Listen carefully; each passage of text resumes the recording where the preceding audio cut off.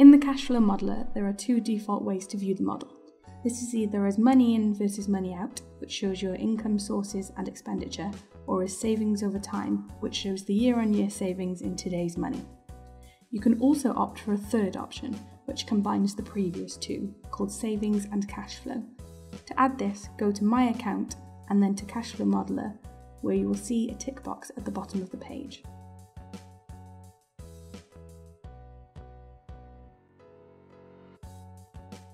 Let's start with savings over time. Here, in the case of John and Sally Davis, we can see a healthy forecast without any periods of debt, so their expenditure is clearly met by their income. If we hover over each bar to view a breakdown of the amount in each account, the name of the account, the age of the client, and the net growth over time. The dark green bar at the bottom is the current account, which is where surplus income is placed. Expenditure will also be covered by the current account before using any additional savings pots. So, we can see by the end of the forecast at age 100, John and Sally will have under £5,000 in today's money.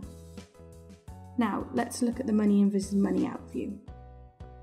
Here you will see that each income is represented by a different coloured bar and the client's total expenditure being shown through a black line.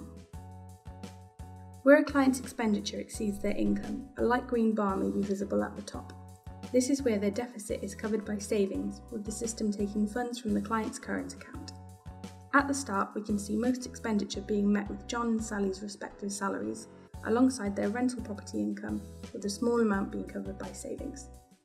When John turns age 65, they both jointly retire and their final salary and state pensions kick in. At age 80, we can see a large spike in expenditure, which must be covered by savings. This is a one-off 50th anniversary cruise. If there are not enough funds to cover the deficit, white space will be seen between the expenditure line and income bars. Finally, the Savings and Cashflow tab shows a combined view of the other two versions.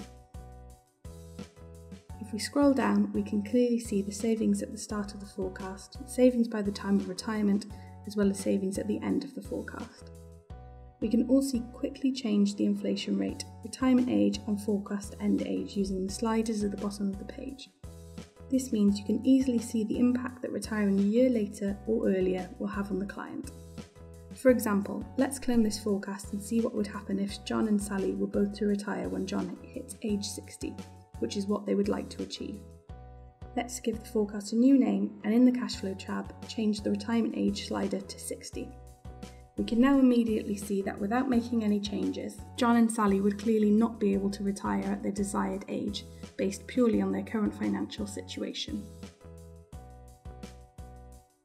You can then view a detailed yearly breakdown, which includes extra information if you need it.